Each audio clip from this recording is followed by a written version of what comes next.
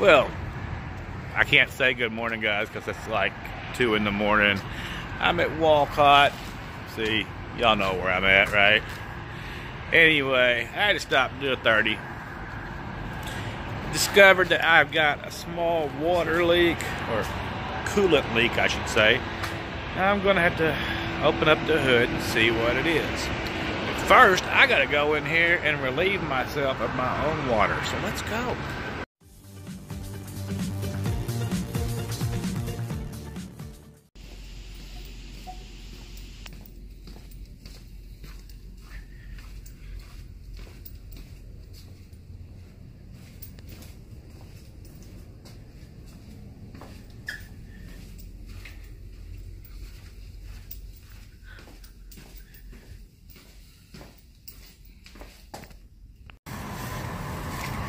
Alright, so let's see what we got today from the store. For our little leak, we've got some Delvac stuff. And these handy dandy new binders seem to be quite easier to use than the old ones. I really like them so far. Alright, let's take the dogs for a walk. This way, Grace. We're going over here to the cat sign. Ugh. Run, little dog, run! They are so happy to go check their pee mail every day. 30 times a day. Hey, but on the bright side, I did not have a coolant leak. It's my imagination.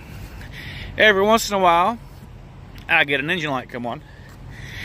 For no reason. I can't ever find anything wrong. It's not throwing any faults. It's a max force. No, it's mechanical. That's all. You know. Or electrical. Electrical, I should say. That's just the way it works with trucks. Strange things happen. But hey, it's been doing that for 200,000 miles with no issues. So hey, I'm okay with that. We turned the camera back around this way because, you know, the dogs was doing their dirty.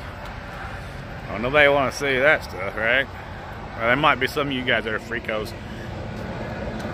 I know none of you are. But you know what I mean. Out there that want to see that. I don't know. I've seen some strange things in some live feeds. Or I should say heard some strange things. But those new binders, they wasn't out back in the day when I used to flatbed. And I bought one a couple of weeks ago to try it out. And I was really impressed. They're not near as heavy as the Ratchet T binders. And they don't suck like the snap binders. Of course, I'm still keeping some of the snap binders around. And some of the T binders around.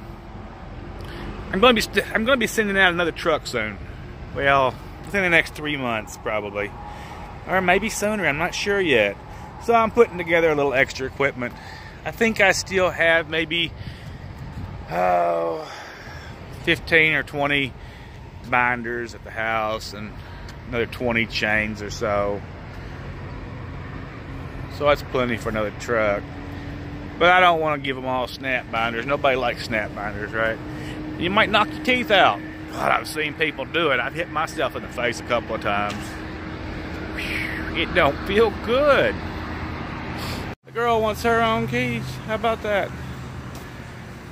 She's gonna lose them. She's lost every set I've ever got her. I find them though. And I know my set are in the truck. But I'm gonna go make another one. Actually, I'm gonna make like 6. So I always keep them hidden around. Now you know that you can break in my truck anytime. Come on now, ain't nothing in there you want except for the dog. Well, maybe a few other things, but hey, whatever. But I'm not in a truck-friendly location. I do not like Lexington, Kentucky, and that's where I'm at. They're not truck-friendly. They're still stuck in 1986. A lot of them, not them, some people here, think that they're all hotty-totty because they're so near to the Capitol. But I don't care. Oh, there's some good dunnage there. Want to build a garage? There's your half of it right there. Alright, so I'm going to go ahead and get a key. Hey y'all, he has told me that I am in trouble. So yesterday, I'm cruising along, minding my own business, and over here on one of these charger cords, this little bitty, teeny tiny spider starts crawling up the cord, and I see it, because it's moving, and I notice it, right? And it's so tiny. I'm like, oh, look at the poor little thing. I'll just leave him alone. Hopefully he can find his way out the window, or occasionally we get a gnat in here. Maybe he can live off of it or whatever. Then he climbs up the cord, but the cord is touching the edge of my phone. So then he made 2 laps around my phone, which agitated me because I can't touch my phone because there's a spider walking on it. Now, mind you, I'm still driving. So the next time I look down, said spider's gone. I don't know where he went to. I'm assuming he walked around somewhere. Well, then today, the spider comes back. Today, this little innocent looking spider is much more aggressive. This spider came running to my phone, and then he put his butt up in the air like he's going to shoot some string out and fly and hit me with the air from the vent or something. I couldn't have that. So I blew on him, and he was real small, I said, and he flew up on the windshield. Well, on the dash, I guess I should say. And I looked down, like 2 seconds later, and he was back on my phone. So I blew him off again. Now, 2 seconds later, he's back on my phone. He escaped after that. I'm not sure where he went to, because I was getting ready to squish the spider. Hey, she's sitting on him. Y'all see that? I was getting ready to squish the spider. The spider's gone. And I told him about it, and he is so mad. There is not very many things he's afraid of, but he does not like spiders. He's kind of afraid of heights, but he'll go up high and do, high things just because he has to prove that he can still do it even if he don't like it. But spiders? Oh no. He's mad. There's a spider on the loose. It is as big as the end of a piece of pencil lead. And I'm sure it's plotting in here. We'll see. Oh, look at there. See that bike right there, guys? Mine was red, but it was just like that. I bought it when I was 16 years old. My brother killed it when I was in the Army. But that's it. Alright, guys. Daddy's unlocking the ramps. This is going to be the first time we use the ramps.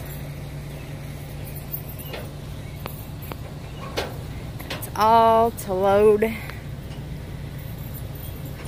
that thing.